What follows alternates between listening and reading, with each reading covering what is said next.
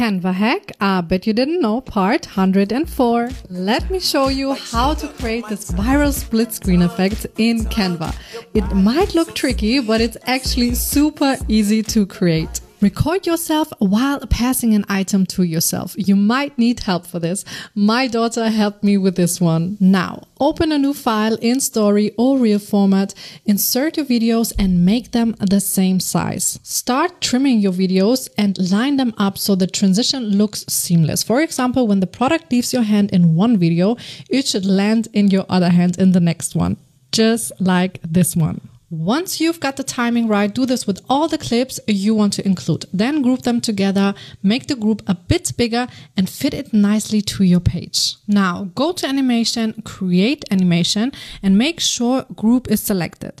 And then choose the path where you want your clips to move. In this example, I made all my videos move up. Then on the movement style, choose steady and that's it.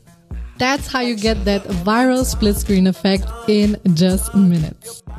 I use simple Canva tricks like this to design my first digital workbook. And now I earn passive income with Instagram and Canva while staying at home with my kids. Follow me for more Canva hacks and comment Canva below to get my Canva crash course.